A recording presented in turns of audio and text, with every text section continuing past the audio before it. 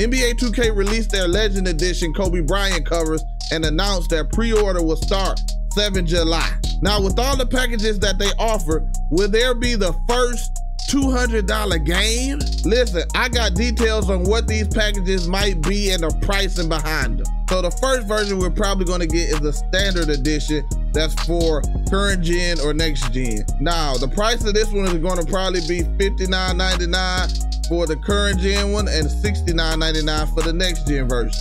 Now, you don't get nothing extra with this model. All you would get is just the video game itself. Now, the next one is the Digital Deluxe Edition. Now, this one comes with actually both games. So you would be able to play current gen or next gen. Now, this package usually comes with something like 10K My Team points, 10 My Team tokens. We'll probably get 24 My Team promo pack, My Career skill boost and apparel boost, and you'll get a cover star My Team card. So we don't know who the standard covered edition is, but whoever that is, you'll probably get a card from him. Then we have the Legend Edition, which would be the Kobe Bryant or the Black Mamba edition.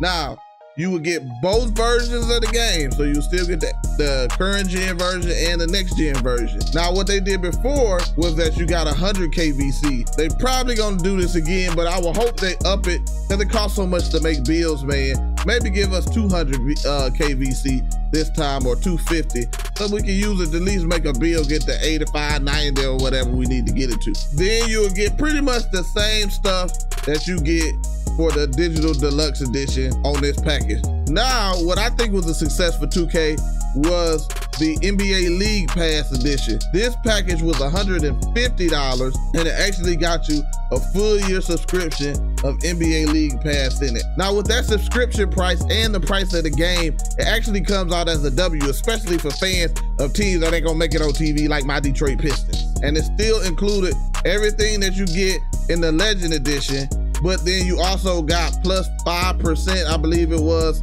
for rep when you played in the park. So let me know if y'all gonna pre-order the game or y'all just gonna wait to buy it once it comes out, man. Now, if you trying to find out who the standard cover edition is, check out this video, man, right here.